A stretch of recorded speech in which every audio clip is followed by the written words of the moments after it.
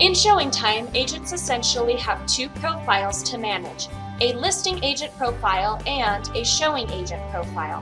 The profile you probably already went into is your listing agent profile, which is found when you first log into your ShowingTime account and you click on Edit Profile.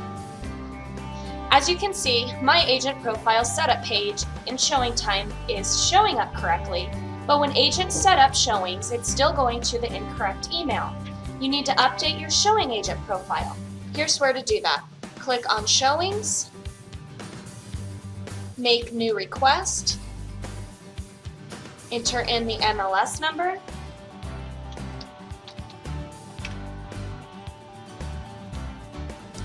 double click on the listing. My showing agent profile is now displayed, which you can see the email address is different than what was on my listing agent profile. Here's where you can change that. When you're finished, go ahead and click on Schedule a Single Showing, and then it automatically updates. You don't actually have to go through with scheduling a showing, that was just to update your information. From here, all you have to do is click on Home and you are finished. I hope this helps.